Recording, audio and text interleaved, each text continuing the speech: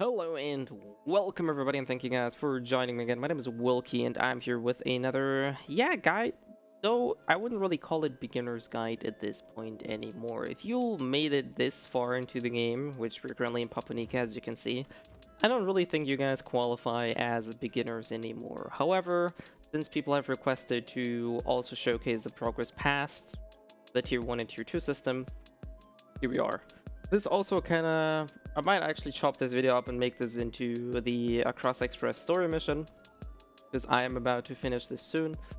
But you can see that we finished the Papunika storyline, so we can get this reward. We can't get this reward just yet, because in order to do that, we need to hit item level 1302. As you can see, currently we are flat 1100 or 1100 item level, which is what we left Peyton with by making all of our equipments plus 15. You've seen that, or maybe you've seen that in the other guide video.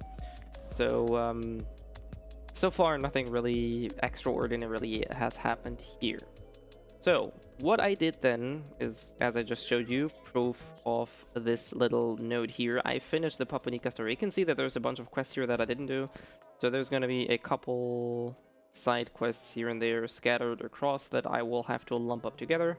So you literally see that I just did story missions here again, and that's all you really need.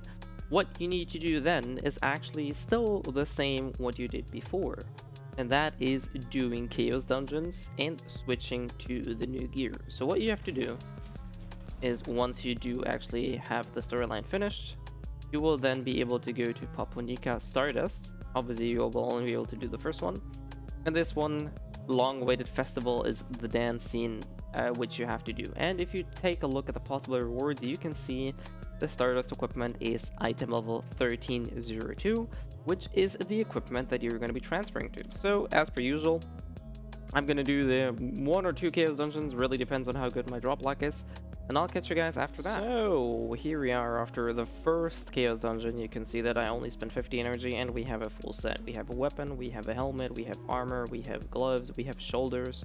That's 1, 2, 3, 4, 5, 6 pieces. That's all we need. So we're actually gonna just progress into the final step of the Across Express. And like I said, this also kind of functions as a beginner's guide series, but to be fair, I think you guys know the drill by now. So what we're going to be doing now is heading towards that NPC, which we've all seen countless times by now. Quick and easy enough. You always have the two options. Like, I could just slap this on, but you can also do the recycle option. I personally think there is not really a point to recycle.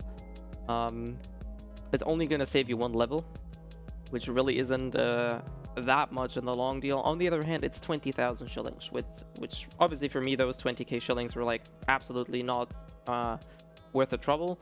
If you were to upgrade the sword manually, you would have to spend citrines. So you're somewhat saving citrines and everything by transferring. So I guess in terms of saving materials for very little shilling cost, I guess recycle, because at this point in time, you're no longer going to get the free +2, +4, +6, +8 upgrades, but instead, what you're then going to be doing is you're going to be left with the normal upgrading path. And that means no extra boosts, no reduced cost, no nothing of that sort, but the standard equipment path. So we're just going to transfer over all the equipment pieces. We have a helmet, we have a weapon now. It's also fairly easy to see.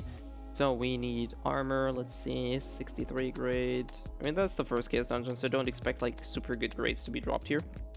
Not that it really matters, because that blue gear is for the most part probably going to be replaced fairly soon. So shoulders, gloves, and pants.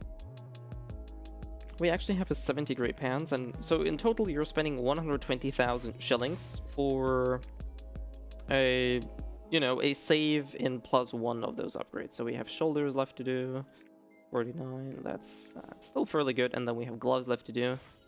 Like I said, you probably need multiple runs. Like I said, I also had relaxation bonus, so keep that in mind.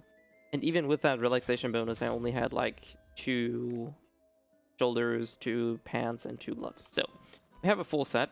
Currently we're 0 item level, so we're going to transfer this. and that, and that, and that, and that, and we're missing shoulders. So that puts us at a flat 1304. Now you're gonna see like these arrows pointing down because you're now in tier 3 content or tier 3 item level, and the game tells you that accessories that you have used before are gonna be trash tier. Luckily, the game awards us with some extras, so we're gonna take that. Gonna filter this so this doesn't mess up, and this is something we got, and those are free accessories, which will boost our attack power considerably. One last thing that I want to give you guys is I did this with just those engravings. I never used any extra engravings or anything extra. The only extra thing that I have, again, compared to new player, are runes and skill points. So this can be done with very minimalistic gear, just to give you guys a heads up. And we can see we have attack power 12k. Let's equip those. And now we are at 14,000. So this is pretty good. These are not to be dismantled. We're just going to trash them. As you can see, they're also having better stats than like better strength and stuff. So personally, I would just say dismantle everything, because engravings on blue tiers are horrible to get. Like they're really bad to manage. We can't actually, you have to sell those equipments. So what we saved is some shillings and some citrines and some armor and some weapon crystals. What you have to do now is basically play the real game. So until level 6, it'll cost shillings, and starting from level 6, you'll actually be forced to spend gold for upgrades. And this is where we'll probably make a new guide as well, so I don't want to drag this out too much. The main thing here is the Ark Express is now done. So I can take this reward here, I can take that reward, that is 1 million shillings. That's a fairly good reward, and some engraving books. And on top of that, you get the super huge reward with 14 days actually of Beatrice's and Eve's Blessing, some sea coins, a lot of card decks, some actually 30k pirate coins is actually fairly decent, some enchant materials, and some hot tickets. So we're gonna take that, boom, et voila, and we are officially done with the Ark Express. So that leaves it for that.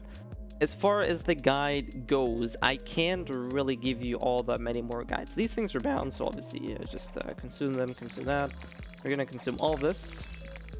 Get some more shillings. I think that was like another 1 million shillings or something. We're gonna sort the inventory later. What we're gonna do now is I will push that upgrade. See, it's still 100%.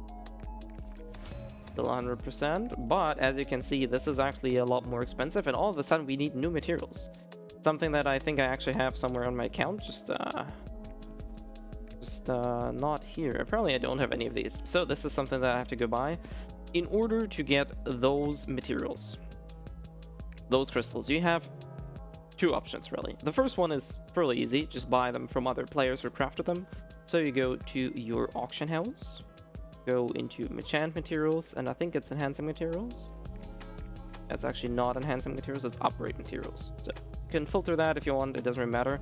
So these are the stones that we need. As you can see, they're, I wouldn't say they're cheap, but they're not overly expensive. As a new player, it might be better off to craft them in your estate. Whichever way you do, always take a look at the materials and the cost, because crafting them also costs gold, so it might not always be worth it spending your time crafting them. It might just be better off for you to buy them. Like I said, this is really all I can give you. I have some extra materials lying around here, and I'll probably see you guys at item level 1370, which is the next and probably the last guide series that I will be doing for this one. So I do hope this was helpful as usual. You can find me on Twitch, usually on Mondays, and some other days I play Lost Ark, New World, and some other games as well, so feel free to check out my Twitch channel in the description below, as well as my other social medias. I frequently use Twitter and Discord as well, so if you want to use those instead, feel free to do so. Other than that, I do hope this was helpful. Hope you all are having a good journey and using those events to boost yourself up, and I'll see you guys next time, so do stay safe, and I'll see you guys around. Won't you mama girl, I'm gonna get attacked. Won't you mama girl, I'm gonna stay in fact. You want me to take you back, you want me to take you back, you want me to take you back, you want me to take you back.